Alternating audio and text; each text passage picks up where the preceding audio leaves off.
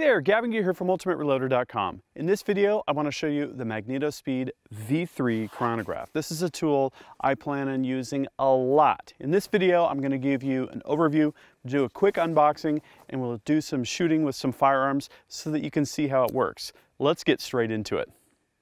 So here I have the V3 unit. I also have the rail adapter for use with semi-auto pistols like Glocks that have the lower Picatinny rail. And I also have the data cable, and there's a bunch of advanced functionality here. We won't get into that into this video. This is kind of more of a getting started. Don't worry, there'll be plenty of follow-ups here. So I haven't even used this yet. As you can see here, it's been riding around in my truck. I've been waiting for the right time to do this video.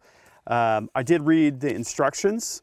Lots of good info here. You can see right on the front, it's for barrel diameters of 1/2 inch to 2 inches and muzzle brakes up to 2.5 inch diameter by 3 inch length. You can use this with sound suppressors as well. There's a bunch of info in the manual that guides you through the process of attaching it to the firearm, the different spacers and components, which we'll go through here. So actually, let's start with the bayonet itself. You might have seen my Sporter video. The MagnetoSpeed Sporter is their entry-level chronograph. This is the high-end unit, so it has a fully detachable cord.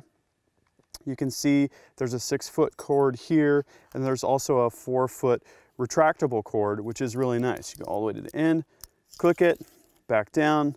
I really like that because you can tailor the length of the cord to your shooting situation, not have a bunch of extra cord, flopping around. We've got, this is a heat shield so that if you're using a sound suppressor, it doesn't melt the strap. If you're shooting a whole bunch of rounds and your suppressor gets really heated up. There's a bunch of different adapters and rubber pads here. Variety of accessories here. We've got the actual control unit and display here. As you can see, it comes with a micro SD card because this has a data logging function. You can record your shots into a log.csv file and open that directly in Excel, which I think is a great feature, and I'm really actually looking forward to using that. As you can see, it comes with a 9-volt battery. You can also use 2 CR123 batteries, which I think is awesome. That means I can either have 9-volt batteries or CR123 batteries with me, and it's going to work with either one. Now I use a Streamlight, and that means I have CR123 batteries around. So that's definitely handy. It also comes with a micro SD card adapter, so you can plug that straight into the reader on your laptop if you have that equipped there. Some mounting hardware for some of the spacers that you can attach to the BAO unit. And then finally, the alignment rod. So this is a 1/4 inch, gives you your 1/4 inch rise. Basically, the bottom of the bullet should have about a 1/4 inch air gap between that bottom of the bullet and the top of the BAO where the sensor is. You can go down to 1/8 of an inch in some circumstances. 1/4 inch gives you a little bit more leeway so that you have less likelihood of hitting the BAO unit itself. But if you line it up properly, that's not going to be a problem at all. So why don't we mount this to a gun or 2 or 3, and let's see how this thing works. So attaching the bayonet to your rifle is really easy. I'm going to show the Ruger Precision rifle here, which has more or less a straight profile on its barrel. So the first thing you need to do is determine the number of spacers and which spacers you're going to need. Here I've got a thick plastic and a thin plastic spacer. Those can be held into the BAO unit with screws that come with the kit. They're optional, so I'm not going to use them here since I'm experimenting. And then I've got a thick rubber pad. So you need to release the strap enough to slip the unit over, get it to approximately where you want it, and then push on the release buckle here, and then make sure that your clamp down screw is backed out fairly good so that you can then cinch it down. And when you feel some tension there, you should have it be relatively firmly attached. And then the last step is to put the end of the strap through the retaining slot. Okay, last step, we're gonna check with our rod. We should be basically at the bottom of the opening in the muzzle here. And I'm a little bit closer but we're gonna give that a try. I think that's actually gonna work pretty good. You can go down to 1/8 of an inch. It's suggested that you use 1/4 for, you know, having a margin of safety. Then we take the right angle cord, plug it into the end of the BAO unit, plug the other end into the display and control unit, and you can see here we're ready to go. So let's take some shots with the Ruger Precision Rifle.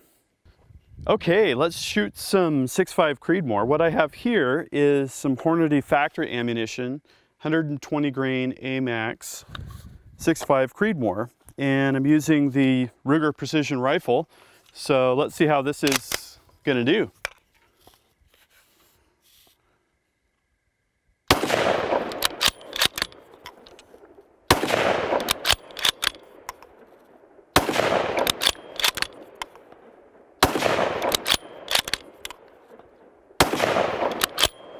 All right. So it looks like we got all 5 shots. If we use this up and down control, we can see here that we scroll through the shots. Max 2904, min 2876. Standard deviation of 11.7 feet per second. That is pretty amazing. So I'm really happy with that. And that gives me something to try and duplicate with my hand loads. But what I think we should do next is try a handgun. So you can use the V3 with the strap system if you have a plain barrel on, say, a revolver or something like that. But with a semi-auto, since the slide is sliding back and forth, you obviously can't have a strap on the top. So with the rail adapter, you can slide the BAO right onto the bottom of a semi-auto that has a lower Picatinny type rail system like this Glock 20 I have here. So what I did was I removed the strap hardware, I removed the spacers, you install this red lower base, and then these Picatinny rail grabbers just snap right over the top of the unit here on the BAO. You can then kind of snap it onto the bottom of your semi, and in this case, on this Glock, it just fits perfectly in there. There's the milled recess on the bottom of the Picatinny rail, and that's where this rod goes. And if we take our rod and do a quick check, we can see it actually lines up perfectly with the bottom of the muzzle opening. So we should be, when we plug everything in, ready to roll. Looks like we just have enough clearance there. We're gonna plug in our cord, and I believe, yes, okay, I cleared my shots, so we are ready to go. Let's see how this does with 10mm.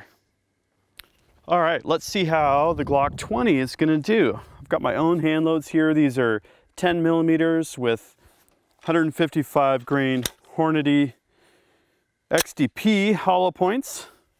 Looks like we're ready to go. So let's fire off a round of 5.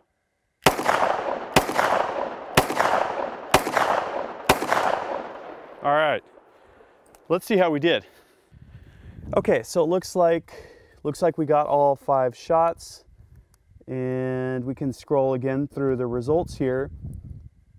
Standard deviation of 7.4. That is pretty amazing. 1276 max, 1257 min. So I think the Glock fans out there are going to assume that that's the pistol. I'm going to say it's my hand loads here.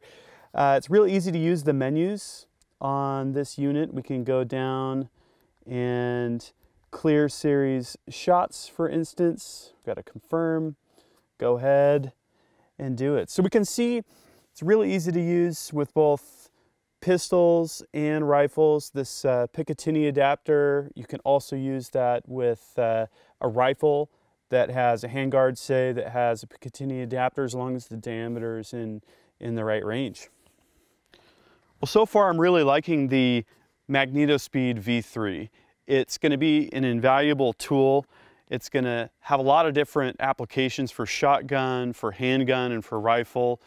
I'm looking forward to doing things like trying to match the performance of that Hornady 6.5 Creedmoor factory ammo that I showed. I'm really happy with my 10mm reloads in the Glock 20. That's awesome. I'm also looking forward to doing things like ladder tests so that I can vary charge weights and look at all of the data so that I can maximize performance and maximize precision for given rifle and given ammo that I'm loading. So don't forget, I also have my MagnetoSpeed Sporter video, same basic technology, a lot of the same features at a much lower price point. So if you like this video, please give it a thumbs up. If you don't want to miss any of the action on UltimateReloader.com, please subscribe to my channel. I got more videos coming. We've got data logging. We've got other accessories like the phone interface that I'm going to be showing. So make sure you're subscribed. Until then, happy shooting and happy reloading.